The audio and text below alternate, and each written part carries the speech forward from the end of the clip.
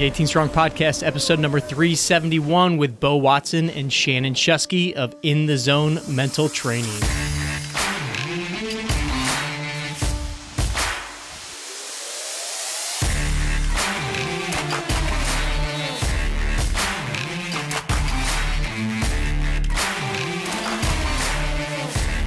What's up, guys? Welcome back to the 18 Strong Podcast, where we're here to help you build a stronger game because we believe every golfer deserves to play better longer. In this episode, we have Bo Watson and Shannon Shuskey, the creators of the In the Zone Mental Training and the authors of the recent book, In the Zone Secrets. And today's episode is awesome because we've got the mental side, we've got the golf side. Bo's background is in golf instruction and is a high-level golf coach, and went through a period of time where he was a little frustrated with the game, ended up actually leaving the industry. But when he met Shannon Shuskey, who is a mental game coach, performance coach, but really his background is in speed skating and working with speed skaters, but learned how to teach them and work with them on getting in the zone. When the two's paths crossed, they start to figure out that this could be a game changer for the game of golf. So in this episode, we go deep into visualization and what it looks like to really visualize to help your performance on the golf course, what it looks like when you step on the tee box, and what that mental rehearsal and work really should look like and ends up looking like if you're going to shoot lower scores. We also talk about how you can accelerate swing changes. Often we hear that, when you're working on the mental game, should you be looking at the shot or should you be looking at what your body's doing? So we talk about how working on your mental game and your visualization can actually help accelerate your swing changes and how you can drop your scores without physical practice. So we're going to go into depth on controlling the images that you see, controlling your emotions out on the course, and ultimately enjoying the game even more. You're going to really enjoy this episode with Bo and Shannon. Our partners over at Linksole have been providing us with the best apparel for both on the course and off the course, from polos to t-shirts like the one I have on right now. Everything that they have is meant to be worn from the golf course to wherever you're going next, whether that be casual, whether that be to the beach. There's all different options over there. So go to 18strong.com/Linksole. You'll get 20% off of anything in your cart over on Linksole's website. So again, 18strong.com/Linksole for our favorite brand of apparel for anything on the golf course and off. Now let's get to this week's interview. Bo Watson, Shannon Shuskey, welcome to the 18 Strong Podcast. Yeah, thanks for having us. Yeah, thanks for having us. This is exciting. Absolutely. This is going to be an exciting one for me and our 18 Strong crew. I know, Bo, I kind of heard of you guys through your connection with Carl Morris and being on Carl's show, and Carl's one of our favorites over here at 18 Strong, and you guys did a great episode with him that I'm also going to encourage everybody to listen to, and we'll put that in the show notes. So I know that just by listening to that episode, going through your book, the philosophies are so aligned with what we believe here at 18 Strong, just as far as the intention of the game is really for us to really enjoy it. And I think that, obviously by playing better, you enjoy it more, but you guys go so much into the idea that, putting this intention into playing better allows you to really enjoy the game more. And it's about even bigger things than the game too. So first of all, I just want to kind of preface that to our audience that they're in for quite a ride here with you guys. I would love to start out with, and Bo, I'll kind of throw this at you. I'd love for you to start out with a little bit of the background of how you two met, because I think the story of your connection and where you were mentally in your career and everything, Bo, is really crucial to the story, and then how Shannon came in. Yeah, it's always a funny story to tell, because where I was is where I think a lot of people are kind of in their game right now, or have been at some point in their golfing journey. And so kind of give a little bit of a context behind that. In 2016, I actually stepped away from the game. Like, I closed down my golf school. I was a very successful golf coach up to that point. I've been blessed to learn under some of the best in the game, the who's who, so to speak. And mainly that's because of my relationship with David Orr. Those of you that aren't familiar with David Orr, David's considered the best putting coach in the world. Him and Phil Kenyon are kind of battling neck and neck for that title. But, the thing is, because of that relationship, because I was at school at Campbell and I fell in love with teaching a game. I left school, I opened my own golf school, and I'm having a lot of success. But the problem was, as a coach, I'm a type A type personality. Every person that comes and sees me, I want to help. And, kind of give you some background on our track record. We were averaging 4.7 shots dropped across handicaps for every student that we worked with on average in about a 6-month time span. So we were doing a little bit better than the industry average at the time. Golf Tech prides themselves on 7 strokes in a year. We're doing a little bit better than them. So I kind of like to say that and rub that a little bit in Nick Clearwater space a little bit. Oh, yeah. But the thing is, at the end of the day, I still had, a few students coming to me and I couldn't help them. And the ones that I couldn't help, Jeff, were the ones that were like, hey, Bo, why is it that I always start terribly on the front side, but then I play amazing on the back? And it could be vice versa. I mean, it could be, they play really well, shoot like 36, 37, 35 on the front, and then they go to the backside and shoot 46, 48. And, someone would have this trouble of getting to this one hole, and it's a negative habit loop. And that's like, no matter what they do, they always hit in the water. And it was those kind of students I didn't have an answer for. And I'll tell you, it came to a head in September of 2016. I'll never forget it. It's September. It's late in the evening. He's my last lesson of the night. And we basically had an honest conversation where I said, you know what, I can't help you. And the interesting thing about this one particular student was that on paper, strokes gain data, when we go out and do playing lessons together, we go out and play a few holes, the data is showing that he should be in the 70s. And even on top of that, when we do lessons and we're working on his game, ball striking wise, this guy should be a low single digit handicapper. But the issue was when you go and play in tournaments, it would be high 80s, low 90s every time he goes out and plays. And I don't have an answer. And we decided to part ways. Basically, I got fired that evening. And that was like the final straw for me, because it finally came to a head where I was so frustrated, not only not being able to help my students, but the biggest reason was because personally, as a player, I still had yet to overcome these obstacles in my own game. And then when I left that evening, I shut down the golf school. I started putting out resumes and I started applying to different jobs. And then I left the game of golf for good and had no intention of ever coming back into the game until 2 years later. I meet this guy, Shannon Shuskeey, at a dinner one night. And then, I got to say and be honest, my game changed, but then my life also changed as a result of it. And it's why I'm now here and loving what I do on a daily basis. So Shannon, if you could kind of pick up where you met Bo, I know you guys went out to dinner, I believe, and just kind of, and it had nothing to do with golf, right? No, absolutely. So, I was over the ministry team at our church, and I was leading a prayer class, and he was wanting to be on the ministry team and stuff like that. And so I wanted to go out just to get to know him. And what's crazy is, you can't make this up.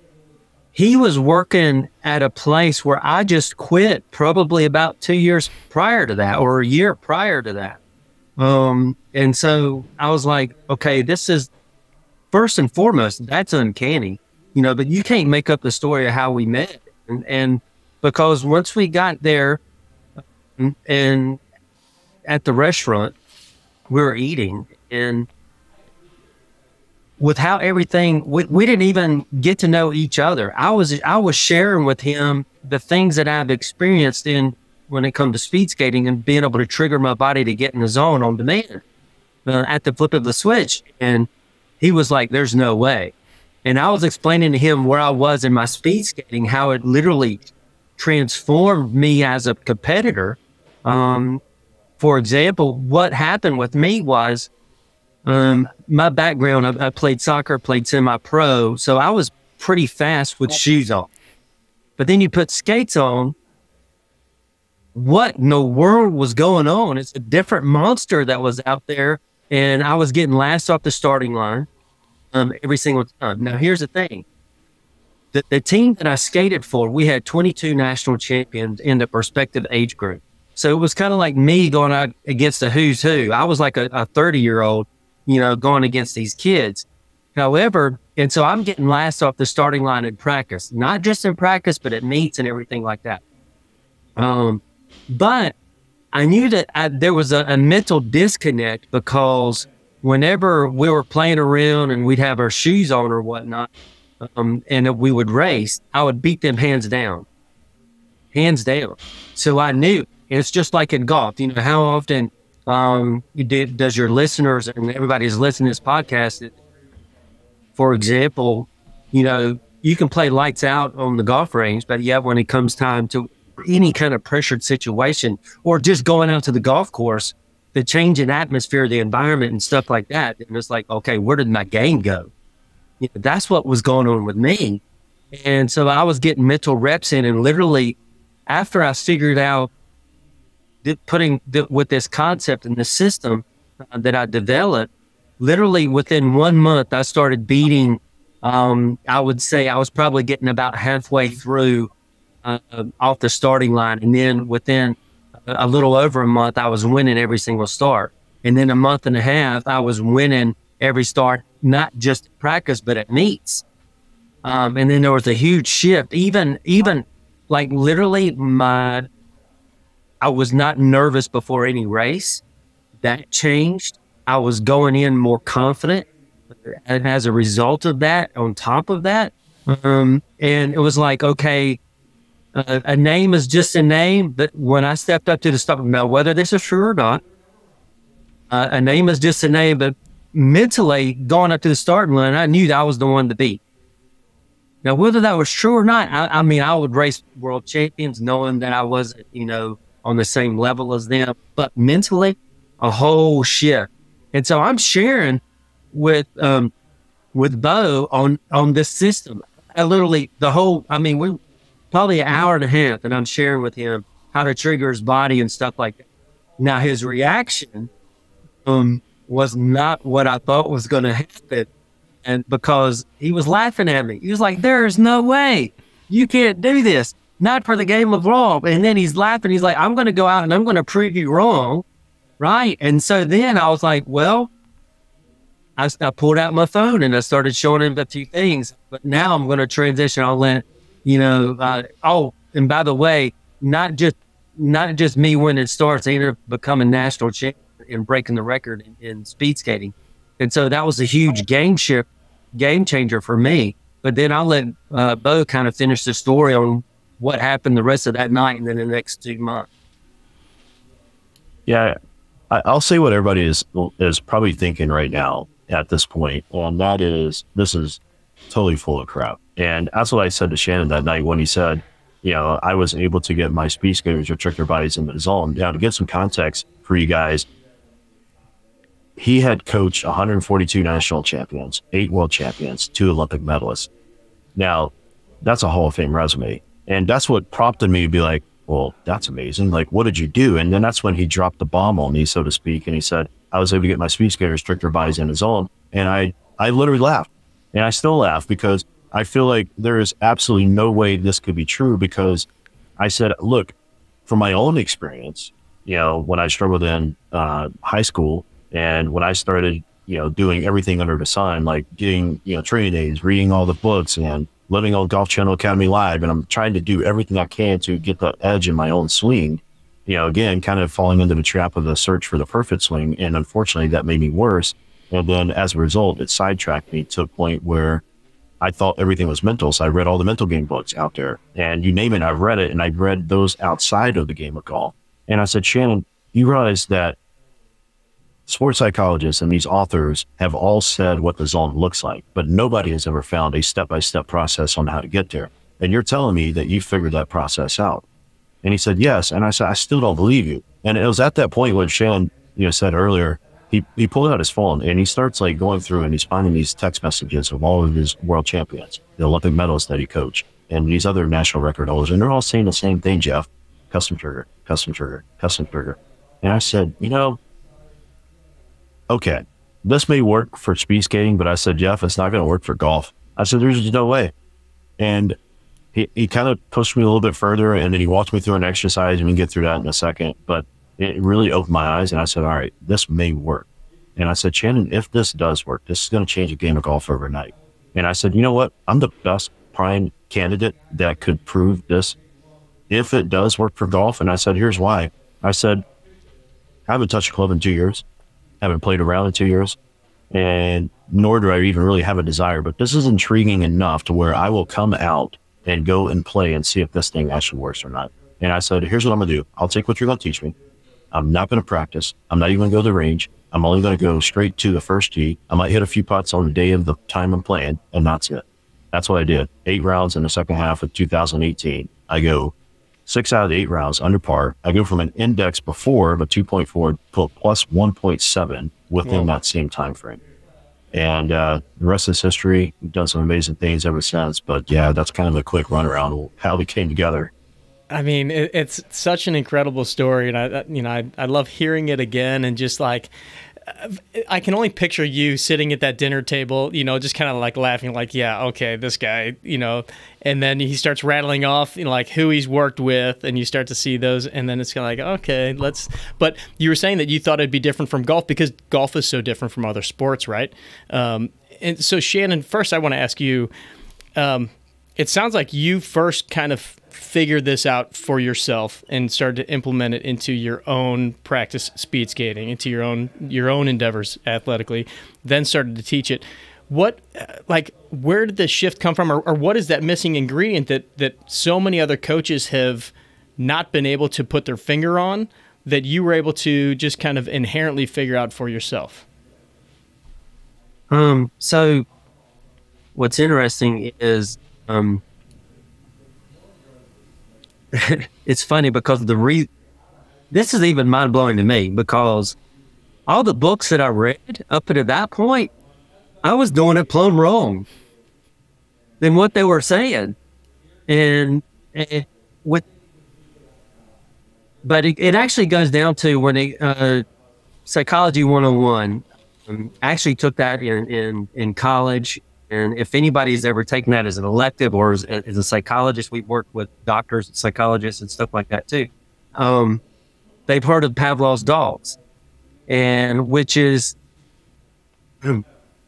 there. So in the study with Pavlov's dogs, there would be a light or a buzzer, a sound or anything like that, and then what would happen is food would drop out for the dog to eat. And then what happened is they noticed two different things in classical conditioning.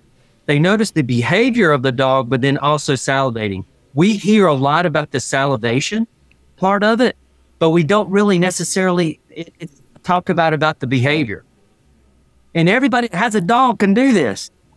As soon as you get food out, what's going on? The dog starts jumping around and starts going in circles and stuff like that, right? That's the behavior, but also the salivation that was going on with the dog.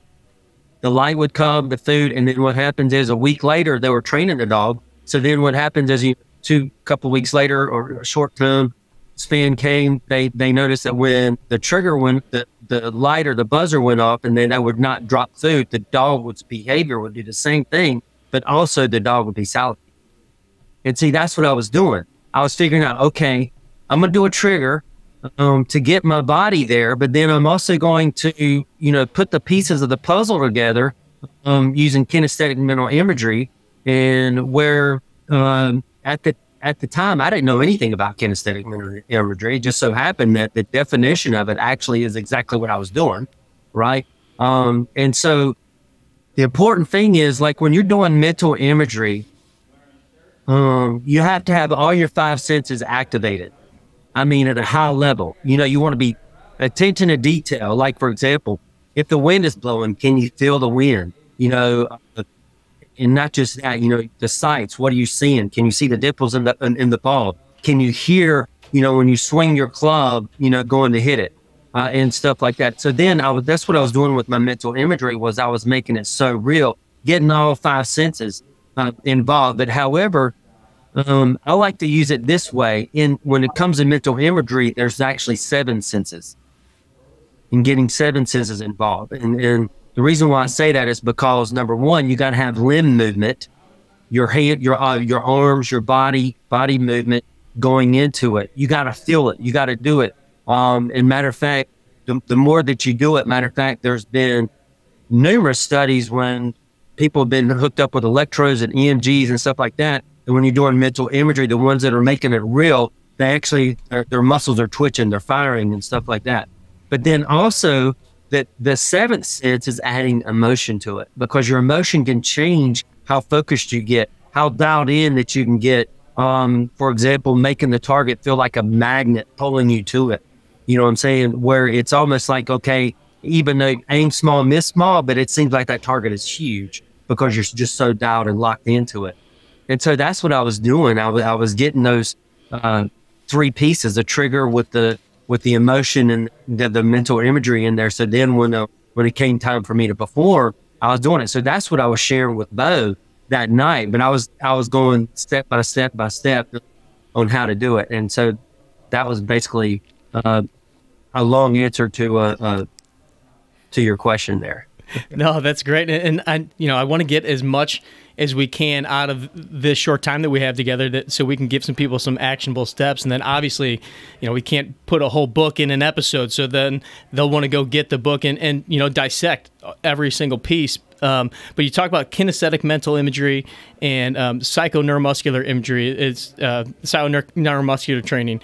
And I want to kind of break those down a little bit. But what's the difference between kinesthetic mental imagery and mental imagery? You guys make a distinction in the book, because I think that most of us hear about visualization, and like you just said, we picture what we're trying to do, and I think we've all tried this as golfers, but you guys go into so much more detail about those kind of things. But can you differentiate really between kinesthetic and mental? Is that simply bringing in the emotion and the movement, adding those pieces?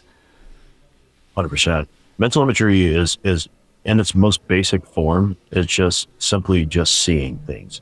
Like, there's no emotion that's attached to it. It's just, I would say, visualization 101, kind of like what most people are doing on a very basic level that they've been taught. I'm a big fan of Vision 54, what Len and P have done. And so when the people are standing back in a think visualization box, I think the simplest way to describe what mental imagery versus kinesthetic mental imagery is mental imagery is you're just simply just close your eyes and you're just seeing the shot. Like, there's nothing else that's really attached to it. Kinesthetic mental imagery is where you're taking it to a totally different level, meaning you're now putting in all the awareness, what you're hearing, what you're seeing. Maybe you can even see yourself like tasting like Gatorade, or if you're drinking a beer in the round and you're just walking up to the tee box. You're hearing your playing partners over to the side. You're also more engaged with the detail, like what Shannon just shared. But the other piece of this is, again, what Shannon just shared, limb movement. So you're actually physically feeling the movements as you're doing it. And then last but not least, the emotion that's attached to it. And so when you look at the two types, and then when you look at all the studies, there have been numerous studies, and we have a lot of those referenced in our book at the end of the book. But it is really fascinating when you see what kinesthetic mental imagery is doing for people when it comes to like rehab, when it comes to, even strength gains. There have been numerous studies out there where people are just doing, Shannon can reference that in a second, but like there are numerous studies where people just do kinesthetic mental imagery of them doing an exercise or workout, and yet they're still seeing amazing strength gains versus just doing it physically only. And so like when you do the combination of the two, I mean, it's like a massive like knockout punch, so to speak. And so you can really accelerate things. And this is true even when it comes to the swing and how you want to improve your swing and you want to do a swing change. This is how you would do it. And you can accelerate it in a shorter time span. But I will say this about kinesthetic mental imagery, because Shannon kind of alluded to it earlier. One of the best early examples was in 1980. The author of the study was Swinn, S-U-I-N-N. You can go look this up. And what was so cool about the study is they studied an Olympic downhill skier. And what they did was they had him, actually physically go out and do the actual training of the course where he was running down the slopes and everything. And they had his muscles hooked up. And so they're measuring off the EKG, I think is what it's called, and they're seeing the muscle activity. But then they sat him down and he is physically sitting completely still. And they're having him go through the course in his mind, and he's engaging all the senses. And what was fascinating is that his muscles were actually firing at an even higher level than when he was doing it physically. Whoa. So that was one of the big, I guess you would say, hallmark studies that kind of like got a lot of other people on board. And so like, this has been a big, heavily researched topic over the last like 40 years since that one study came out. And it's been really fascinating. People go down a rabbit hole really quick when you get on the kinesthetic mental imagery. Yeah. So Shannon, when you're talking about the kinesthetic and feeling the limbs moving, you're not actually standing up and like practicing a swing. You're literally just trying to tap into the feelings that you would have when you're out there. Is that correct? Yeah, absolutely. However, what we want to do is because, for example, a beginner, when it comes to doing mental imagery, what we would have them do is physically do a swing and then do mental imagery of that swing and go back and forth. So then that way you're getting the feeling of it dialed in, right? Because it's fresh on your mind. You know, we always say when you're going out, when you're on the golf course, you're doing your swing twice. You're playing the round at least twice, and sometimes 3 times or 4 times. You're not just once, because mentally you're rehearsing it over different shots over and over again in your head. And so that's one of the things that we're doing when it comes to that. Like, and then there's levels of mental imagery that we actually talk about in the book. We call them 5 levels of mental imagery, and that's the basic level is, and elementary preschool level is, all right, let's get the feeling dialed in. And that's how you get it done. Like you can go out to the range, for example, get your balls there, go through your pre-shot routine, hit the ball, and then do mental imagery of what that felt like. And then just keep alternating back and forth, and then do more mental imagery going in there. So then you're actually feeling it. But then when you get your mental reps away from the course, that's where all your gains are. A lot of people think that their gains are on the golf course. No, that's like taking your test, right? You're getting everything away from the golf course before you even get there. Because if you wait till you get there, it's too late. Your body's going to react to what we're saying here. So you got to get your reps away from the course. It's just like, going to the gym. If somebody's trying to lose weight, they go to the gym, and then they come home and then they look in the mirror. They're like, whoa, nothing happened. I'm done. No, that's not how it works, right? You have to give your body time to start reacting to it by going to your mental gym and getting those reps in and getting the feeling of that swing. Not just that, because here's the thing. Your driver is going to feel a lot different than your putter. So you got to get them all dialed in, not just one. And it takes some work, don't get me wrong. But here's the thing. Is it hard work? Absolutely not. It's actually pretty easy. You're not going out and breaking sweat and, suffering when you're doing it. It's easy work, but you just got to get the work done. So you mentioned, there's different levels of this, and obviously we start at the beginning level, and most people have tried to go and visualize, right? I think we've all been there. And I would say that one of the big dilemmas that people come into is, well, am I visualizing the shot, or am I visualizing internally what my body's trying to do? And I know we've had, Carl and Gary on the show, and they talk a lot about, well, does the shot create the swing? Does the swing create the shot? Is it internal focus? Is it external focus? Bo, I'm going to lead this one to you. How do we differentiate where that focus is? Is it both? Is one helping to foster the other? And what direction do you give people when they're kind of stuck between, I don't know, am I working on me, or am I working on what that shot looks like? Yeah, it's a fantastic question. And it really depends on where the player is and their journey and where they're at in the system. So like one thing that we always want to get a player to is ultimate, what we call caveman golf. We know our best performances are going to come from caveman golf. So what does that look like? It's see target, see ball, hit ball. That would be basically a caveman's approach to playing golf at a high level. And you know what's funny? Every time I have a conversation with a golfer in our community, the common denominator I always hear from every single one of them when they tell me like their best round was, or their lifetime low round, the common denominator across every single one of them was, I was in the zone. I was in flow state. Okay, well, let's go down a little bit deeper. Did you have swing thoughts throughout the round? You know what every single one of them said? No, I did not. And then I go and press a little bit deeper. I'll say, what was your main focus? My target. And that's why, like, one of the most important things that people can write down and always remember is where your attention goes, energy flows. And there are so many studies out there in multiple different sports that have backed up this idea that even though your technique could be off, for an example, but if you intuitively know that this is your target, your body will compensate in a way to get a ball, whatever sport it is, from point A to point B. And I mean, they've done it in so many different studies and so many different sports, but it's true for golf too, which is why, like, yes, working on your swing is important. You'll never hear me say that technique is not important. It is. But at the same time, there's got to be a healthy balance. And unfortunately, and I think this is what will help a lot of people listening to us and give you a little bit more context behind why what we're teaching is so powerful, is because unfortunately, over the last 50, 60 years, this game has gotten this unhealthy pursuit of the search for the perfect swing. And that's not the answer. You will never hear a major champion in a press conference after they just won a major championship come back and say, you know, today I won because I was able to hit my P3 position extremely well. And then I was able to get my wrist flexion at 22 degrees at the moment of contact. And then I had my weight pressure, with ground reaction forces and getting everything to move back into my left heel. And that's where I had to snap and get the left lead leg. No, you never hear a major champion say that. What do they say? They said, I was really dialed in. I could see my shot clearly today.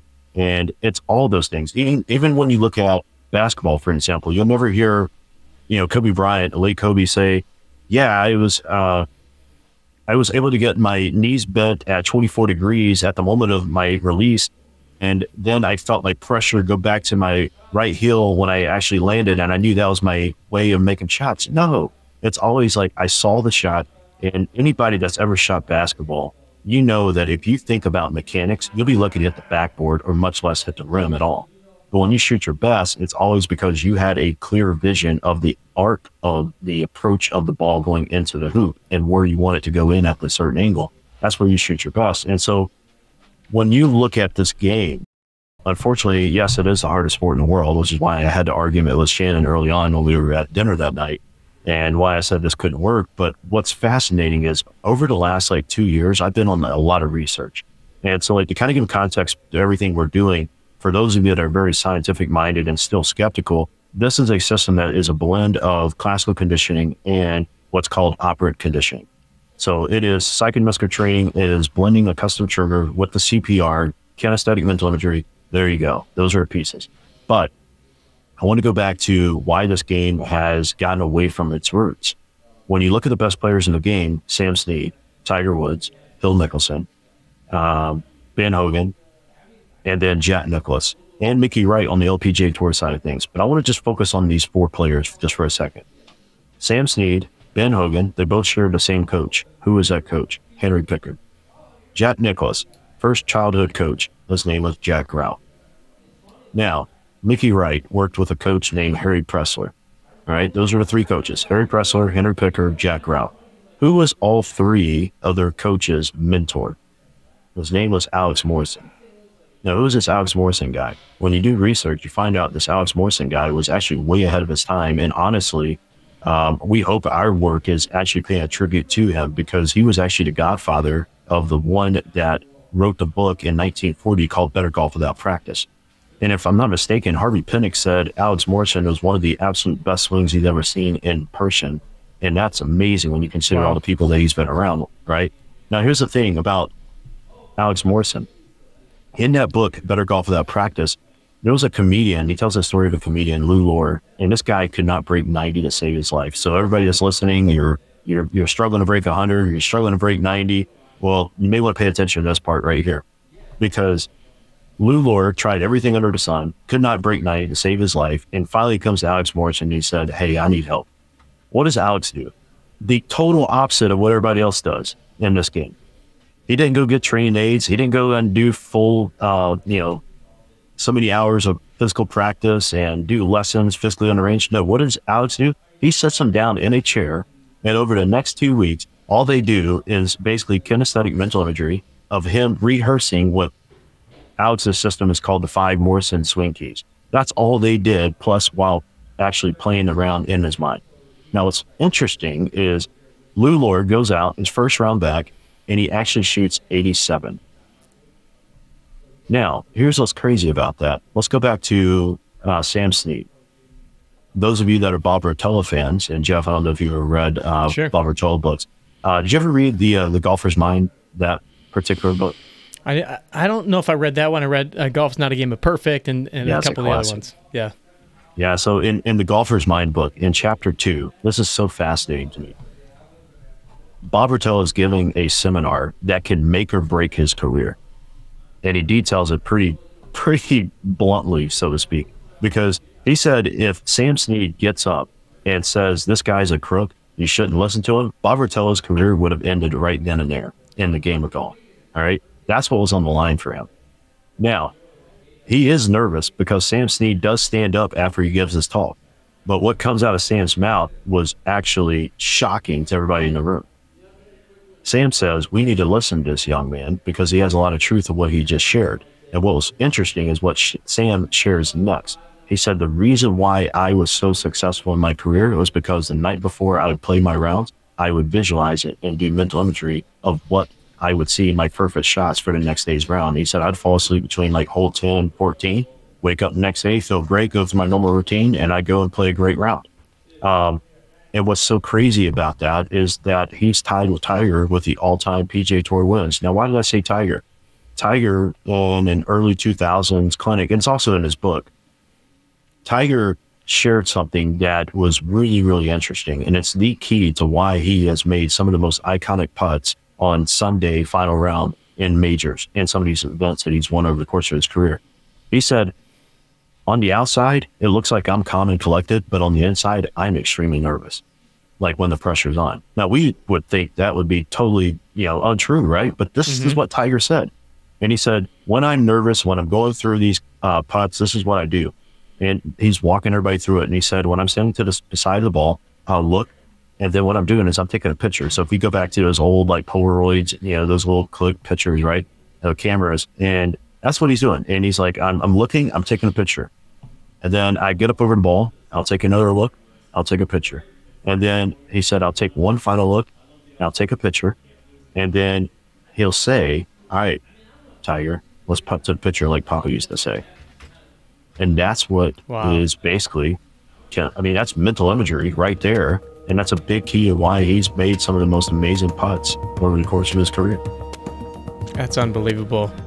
Let's take a second to thank our sponsors over at First Form. And this week I want to highlight their Formula One post-workout protein shake.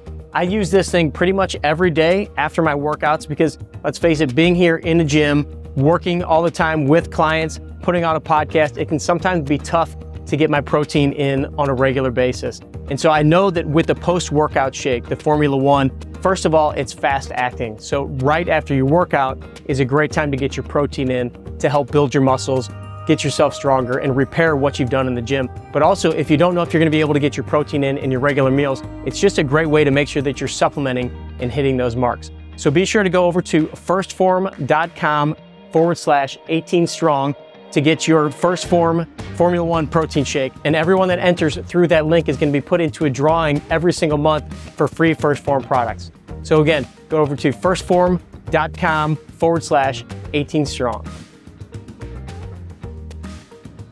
You talked about how with the game of golf being different than other sports and we don't focus on the techniques when we're basketball players. And Shannon, I know you have a background in soccer. I played a lot of soccer growing up. And I always go back to that, or even baseball. Like, you never think about if you get hit a ground ball and you're at shortstop, what does it take to throw the ball to first base, right? Versus if you were in center field and still had to throw it to second base. Like, you're never making calculations in your head. Or I always find it amazing that even if I'm going out and messing around with my son's soccer team and helping coach, and I hit a pass and I put it right to a kid's foot that's like running down the line, I'm like, how do I still know how to do that? Like, and don't get me wrong, it doesn't happen all the time. But you do that and you're like, why is golf not like that for most of us? But you're saying that that's really what you're teaching it to be by implementing a lot of these techniques and these tactics of mentally rehearsing. Shannon, what does it look like when we're actually on the golf course? So we've talked a little bit about, like some of the training off the course, but Bo mentioned the custom trigger earlier. And I know that, when we're on the course, how do we then take some of this and what does it look like when we're physically implementing day of game day, you're standing on the tee box?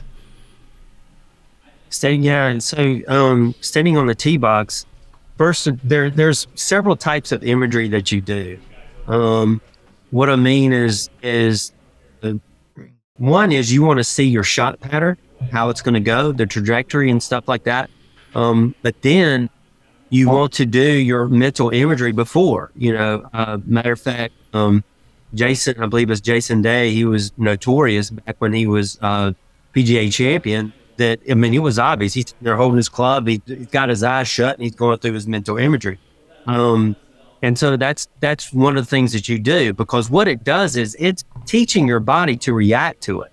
Matter of fact, Phil Mickelson, I love in the interview that he was talking about, he makes it reactionary to when he makes the shot surrender in his brain. Like if you look at him and he's staring off and it looks like he's in la la land, that's what he's doing. He's doing mental imagery, making that shot surrender.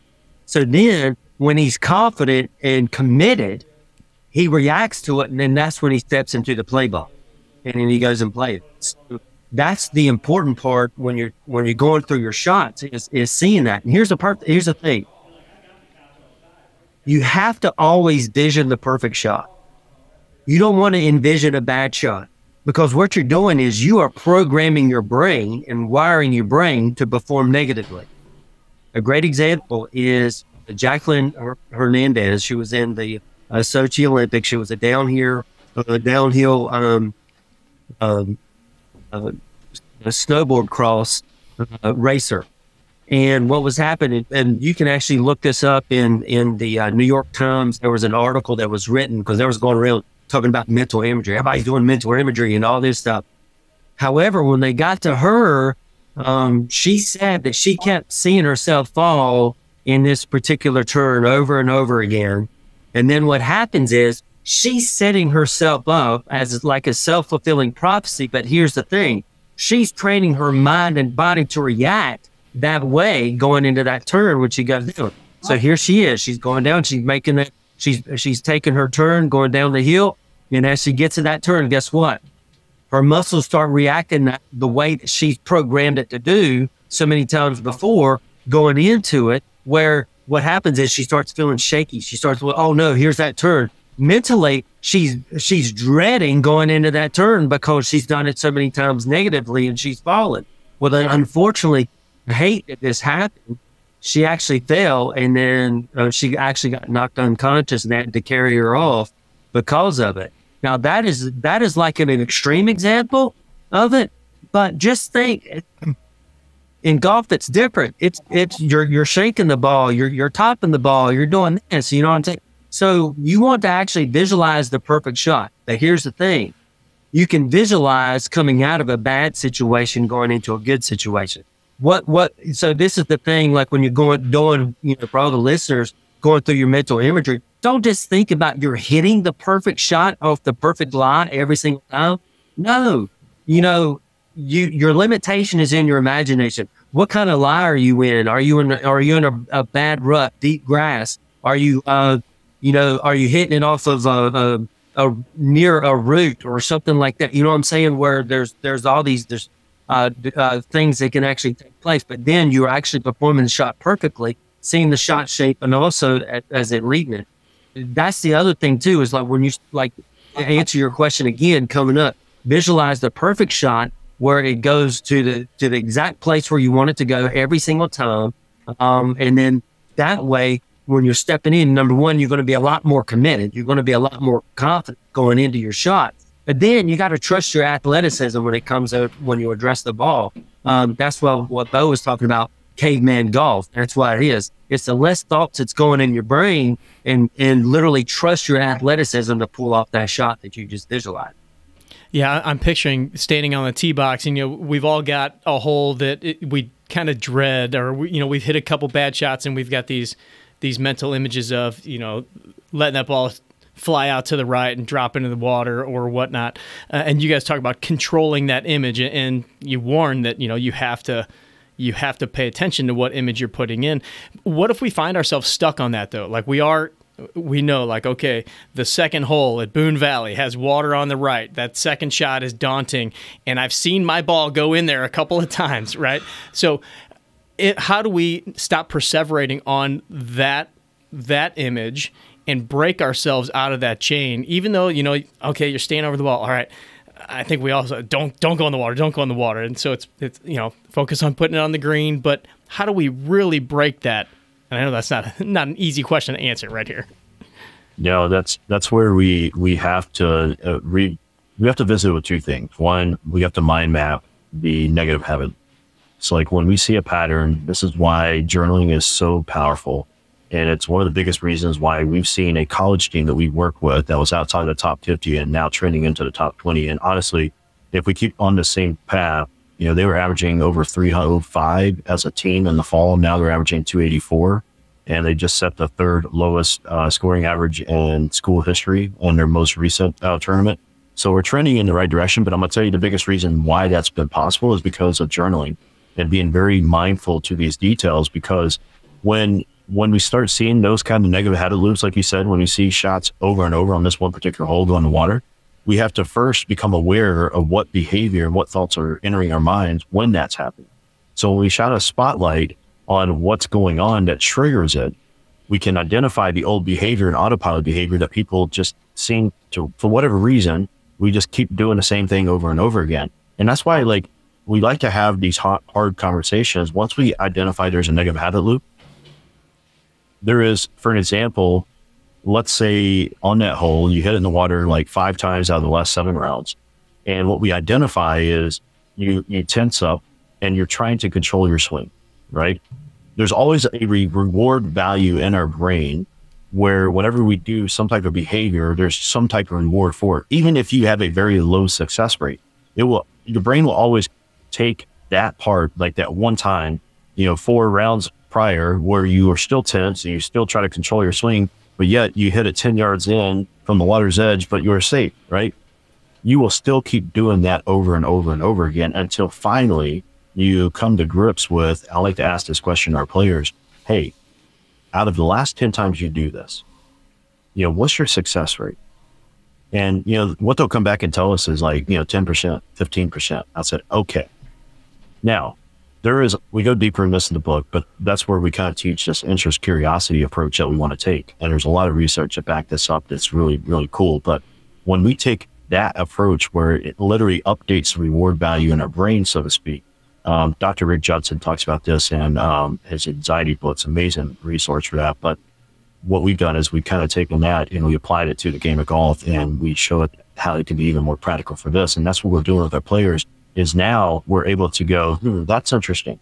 I'm about to engage in this behavior that only has about a 15% success rate. And what it does, it gives you permission to then go, wait, that doesn't make sense. Why would I do this? And then what we can do is, okay, let's choose a better path. And that's where the ball reset, which is in the very next chapter in the book, where we go deep on that. And what that does is it literally, I love Shannon's way to explain it, but it literally becomes a washing machine, so to speak, for the brain to do a hard reset. So we can take a player from a red light state. We can go deep into this if we need to, but we can take a player from a red light state in the brain where there's so many thoughts happening right after another. So just give a quick understanding of what the red light state is. You know, basically your brain has multiple different wave activity going on in the brain. So like when there's a lot of conscious level thought, your brain can basically become inflamed, so to speak, on some of these brain scans. And it's so fascinating because whenever we miss like a 3-foot putt or something like that, we got so many negative thoughts happening right after another. So just think of it as there's a lot of activity going on. But when we do a ball reset, we can get a player back to a green light state within about 10 seconds. That is at the equivalent of them doing 20 minutes of meditation or 20 minutes of yoga in the brain. Now that's powerful because what we're doing is we're resetting the brain, so to speak, back to a green light state where they can process things. And, you know, you hear people say this all the time, you know, you have what's called the fight or flight response. You know, some people call it the alligator brain. And so it's like, you know, now there's a threat and the whole like prefrontal cortex kind of goes offline, so to speak.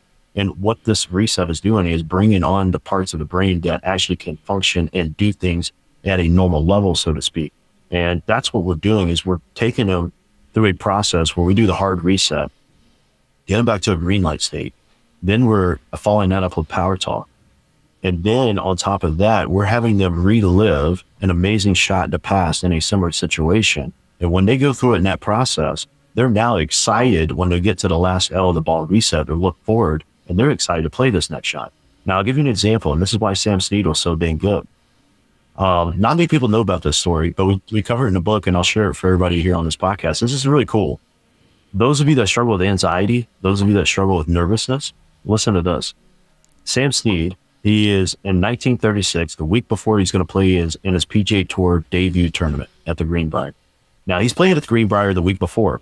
The head pro organizes a exhibition match. It's got 2 former U.S. amateur champions, 1 former U.S. Open winner. Now, Sam Snead's a rookie.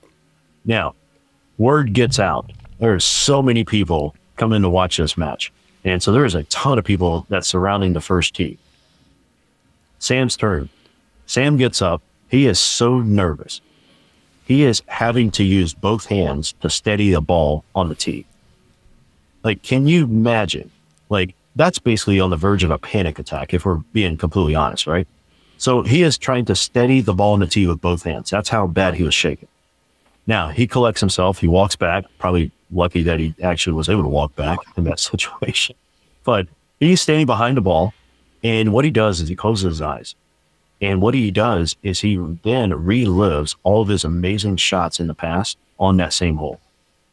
He gets up, goes through his routine, hits a shot, the crowd gasps. And when he looks and sees his ball flying through the air, not only is he out driving his playing opponents by about 20 yards, but he hits it about 15 yards further than all of his most successful drives that he had hit on that hole in the past. Now, wait a second. How does a guy go from on the verge of a panic attack to then hitting his most successful drive ever on the same hole? It was because what he did was doing, mental imagery. And that's why it's such a major piece for a ball reset in the first L when we do a look back.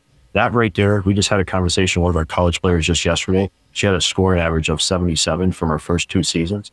And right now, she just through the first 3 tournaments in this spring's season, she's averaging a 72.8. She said the ball reset has been her secret weapon, and it is one of the biggest, most powerful tools that people use that have been able to get people out of these negative habit loops and actually get them to a place where they can attack these things head on. Wow.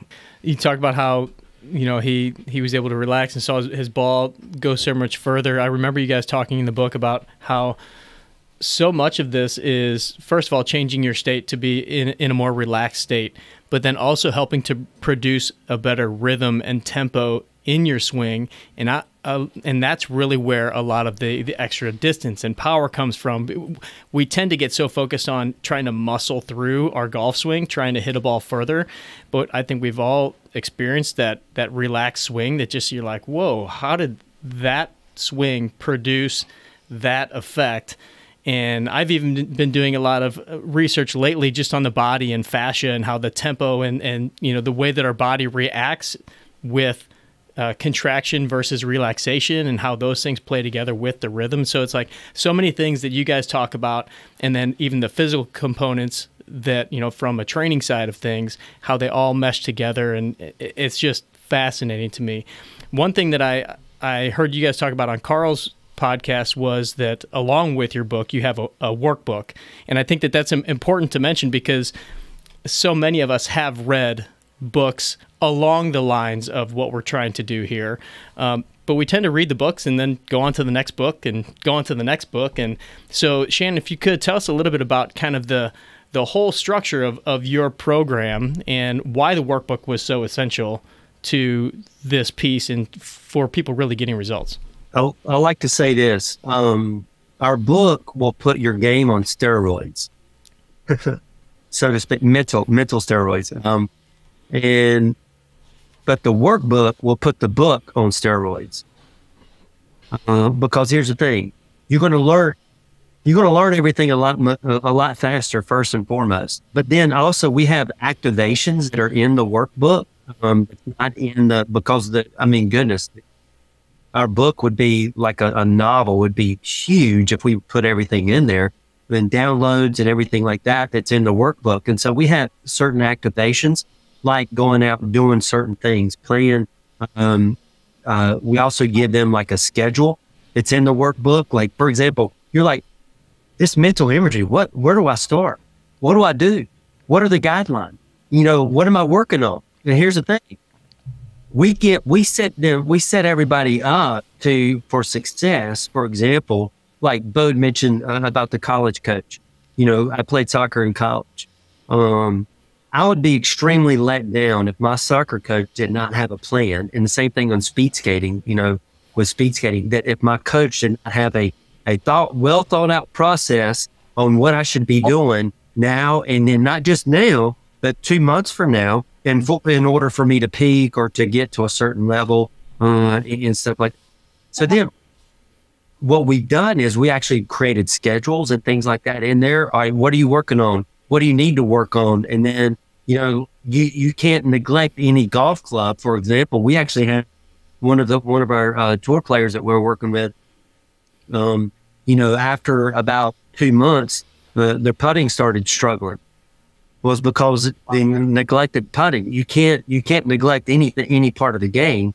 And so you basically got to do maintenance work going through and doing it. But we show you like a lot of that stuff that's in the workbook as well, going in there. And here's the other thing too. I've noticed like when it comes to certain books that you can go out, somebody will create a workbook that goes with it. Right. And it's like, oh man, I'm gonna get that. There's a workbook that goes with it. And then you look at it, you're like, wow, that's not even by the author. Right. Right. And there's no depth to it whatsoever. So we actually created a deeper depth so we can learn it faster. But then you're becoming what the book is wanting you to be, and you're walking in your true identity. Awesome. Bo, anything to add to that? Looked like you wanted to add a little something. That last statement right there is like the nail on the head, because you are becoming the book at that point. And that is the main purpose behind why we created the workbook. That way they have something that is practical, and that's always been, all right, some context there.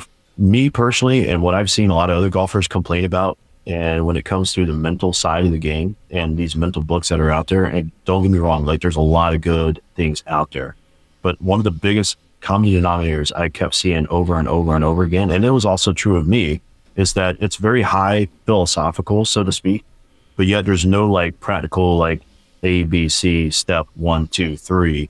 And when it came to applying these things, and that's why, when we created the book, and then more importantly, the workbook, it is like, hey, here, start here, do this, do this, do this. And that way it's like a clear path, but even better, you can actually measure, are you actually getting better? Because we have a vividness test that will actually measure your ability to visualize. How good is your mental imagery? And we've taken people that have had like a low score of 24 and get that increase all up to as high as like 72, 73 over just like a couple months.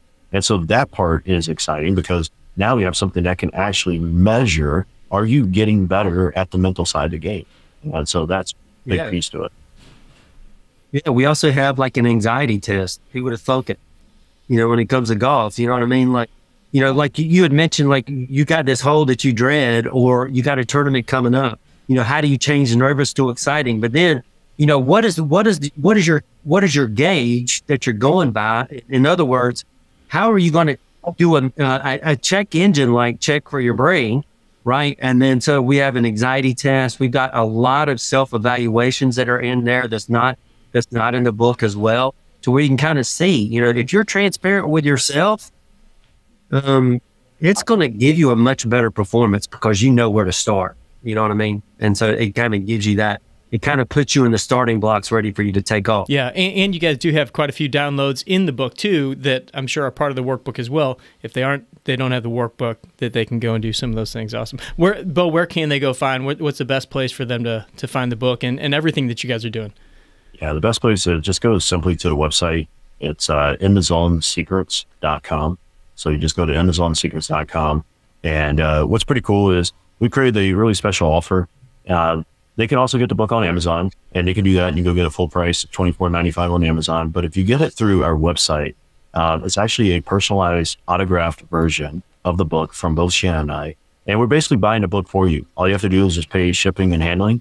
And it's only $9.95 for that. And we will send it out personalized signed copy, and there's a couple other bonuses there too. So yeah, you can get the book at either location, but if you go to our website, it's amazonsecrets.com. Okay, awesome. And we'll make sure that all that's linked up in the show notes and everything. Fellas, there's so much in this book. Obviously, people are going to want to go and grab this and dig in a lot more after our conversation. There's so many different avenues we could go down here, but unfortunately, we don't have the time to do that. So we're going to finish up with the questions we ask everybody that comes on the show. Have a little fun with you fellas. Shannon, I'll throw this one out to you first. Caddyshack or Happy Gilmore? Oh man, that's tough. I would say probably Happy Gilmore, just because of that. I've dealt with some of that stuff, and the mental aspect of it, we can overcome. So, how about you, Bo? Yeah, I thought about that. It's definitely Happy Gilmore, although it's such a close tie. It's just so funny. It is funny. All right, Bo, if you could pick a walk-up song to the first tee box, what are you picking? I still cannot figure out the name of the song, but it's the most popular Darude Sandstorm. That's what it was. Okay. Shannon? So it's by a Christian rap artist. His name is Andy Mineo. It's called You Can't Stop Me. I like to And then he also had one that actually has been in a lot of commercials, and it's called Coming In Hot. Okay. Awesome. All right, Shannon, what's a book that you would recommend to the listeners? Doesn't have to be golf, doesn't have to be anything related to what we've even talked about today, but something that means a lot to you that you tend to share with people that has made a big difference in your life. I would say The Power of One More by Ed Mylett. Just because it literally it pushes you to a whole nother level in every single area of your life, very similar to, I would say, like that's what our book does as well, as far as because you can apply what we teach in our book to everyday life, and actually champion, every area of your life as well. So fantastic. Bo? Well, besides God's Word, it would be probably Dale Carnegie, How to Win Friends and Influence People, because that is an all-time classic, and I love it because it just kind of expands on what it truly means to understand people and serve them, and and I love that aspect of it.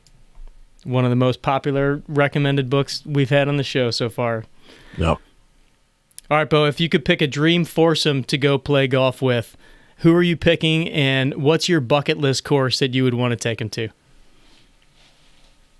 Well, some of these guys obviously be dead, but it would be Bobby Jones, and then it would have to be Alex Morrison, and then probably Tiger. So well, it'd be the foursome, and then the course we go to that's not St. Andrews or Augusta would be the new most talked about course right now in the Bahamas or the Caribbean, St. Lucia, whatever it's called, Cabot St. Lucia, Play Hardy Golf Club. Okay, yeah, that's a good little trip.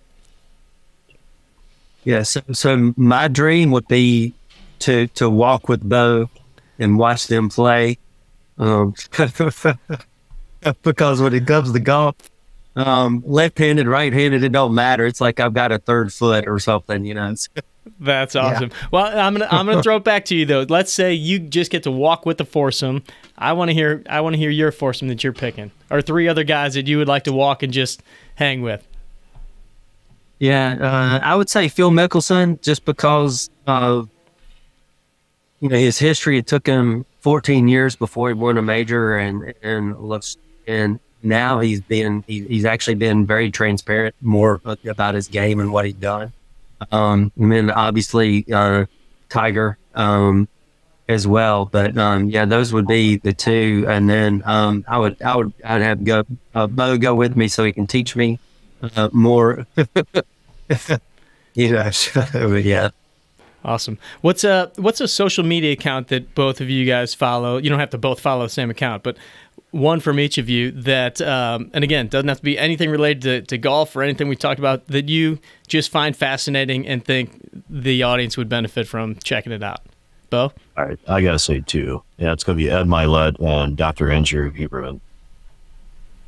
Awesome. Both favorites of the show here. Only one has been on the podcast, but would love to get Huberman on one of these days. How about you, Shannon? Yeah. Well, definitely Andrew Huberman, for sure.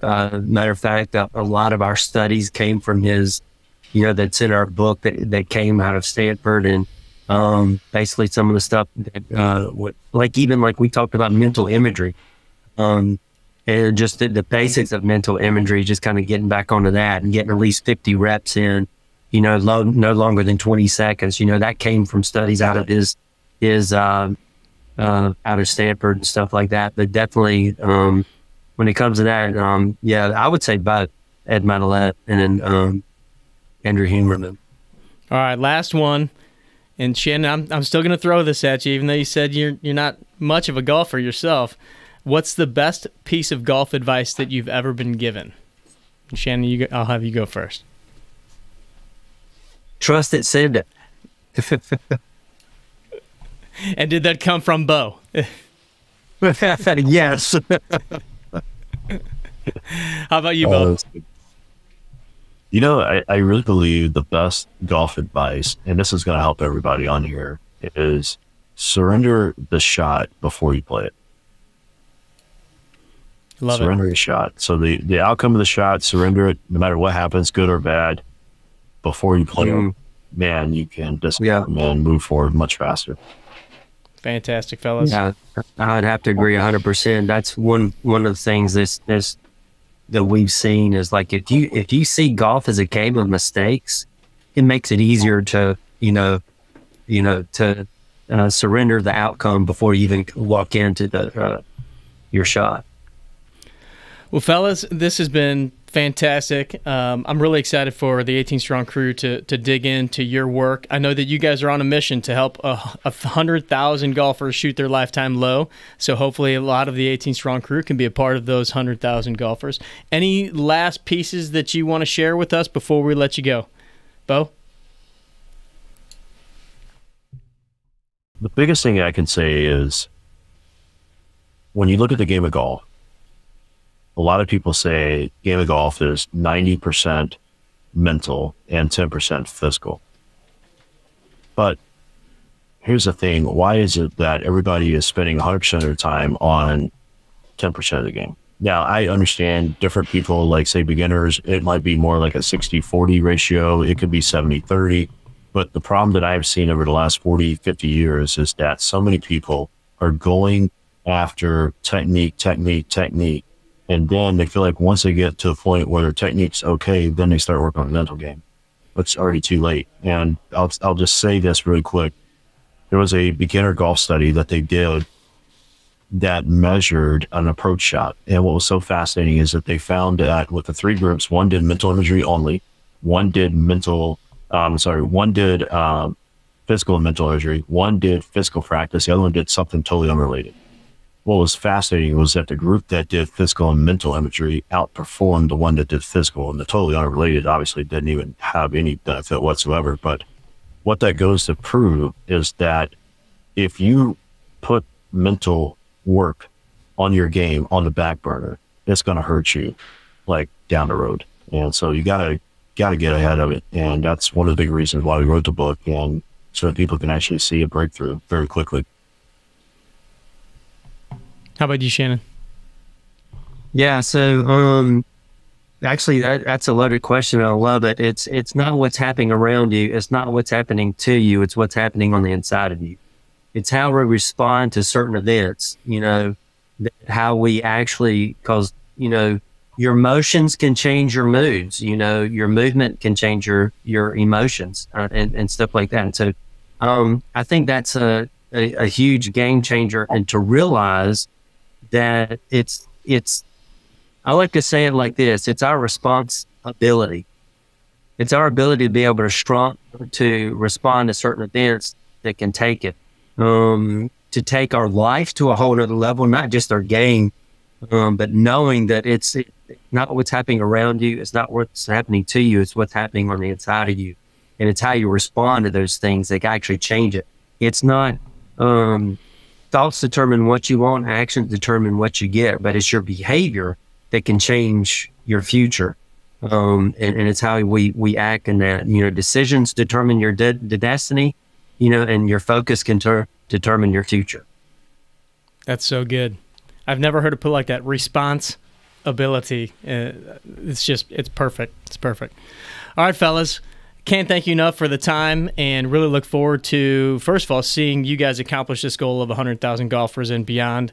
And just, I'm excited to put this into my own practice, my own game, and shoot my lifetime low as well. So thank you for coming on to both of you guys. Absolutely. Thanks for having us, Joe. Yeah. Thanks for listening to the 18 Strong podcast. And if you found this episode helpful, don't forget to share with your friends. And of course, go follow us over on Instagram at 18 Strong. Thanks again. We'll catch up with you next week. Train hard, practice smart, and play better golf.